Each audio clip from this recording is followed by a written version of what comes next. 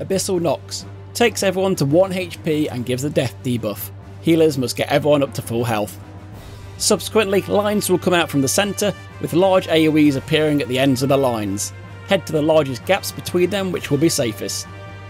Sable Thread. Line group stack. Tanks in front for multiple hits.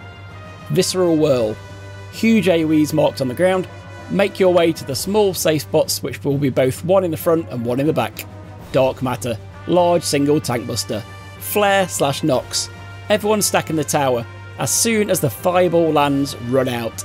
Avoid the path of the fire lines, which will explode.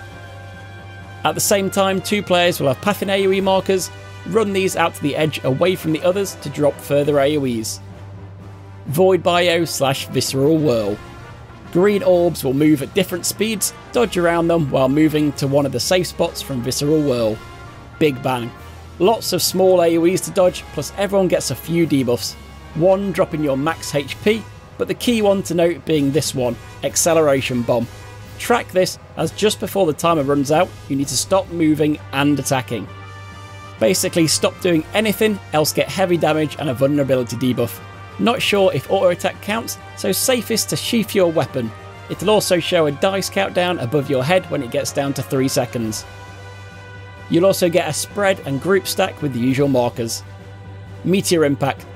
Stretch your tether until it visually changes while spreading to avoid getting hit by 2. Fractured Eventide. Head close to the boss behind the arrows. Follow these as they rotate, staying away from the growing AoE in the south. Void Meteor. Stack in the centre.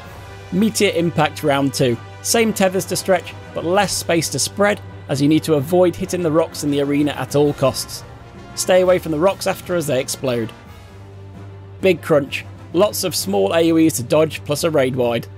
Rend the Rift. Raid wide into lots of small AoEs to dodge. Nostalgia. Lots of raid wides again. Flow of the Abyss. Boss will tether a crack on the side of the arena, which will fire a large line AoE across. Move to either side of it while fanning out for your spread markers. Cosmic Nails. Boss will telegraph 5 conals, note where the first is, stand close to it, and move into it after it goes off to be safe for the rest. All done. Like and subscribe to complete the duty.